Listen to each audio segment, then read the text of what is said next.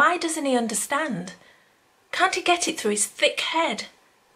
I need to sleep with the window open. I can't sleep when the window is closed. I find it suffocating, especially in these summer months. Everything has to be done her way. What I want doesn't seem to matter. We live by the sea, for Christ's sake. As soon as the sun comes up, the seagulls come out. That constant fucking noise. He says the noise wakes him up. I say it's his snoring that wakes me up.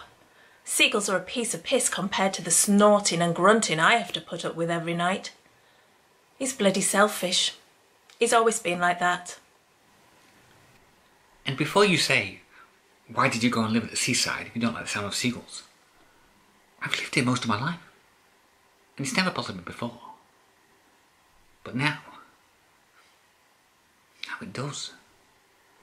He's a typical Yorkshireman. Never shows his emotions. Never cries at a sad film. Never gets jealous when Alan from down the road flirts with me. He never shed a tear when... Never mind. Oh, but he'll get upset at a seagull crying outside his window. It's the sound, you see. The sound of the seagulls. Sometimes, when I'm half asleep, I can hear the seagulls crying and it sounds like a baby. Like a baby crying out to his parents. I wake up and my heart begins to thump. Sometimes I really want to talk about her. I look over at him sat in his chair and I open my mouth to speak. But he just has this blank look on his face. So I don't bother.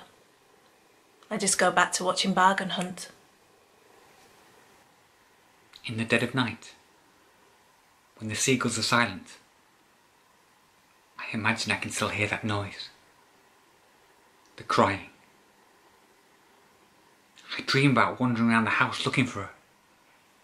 She sounds so close. I can almost touch her. But she's gone. She's gone. And everything we ever had together is gone too.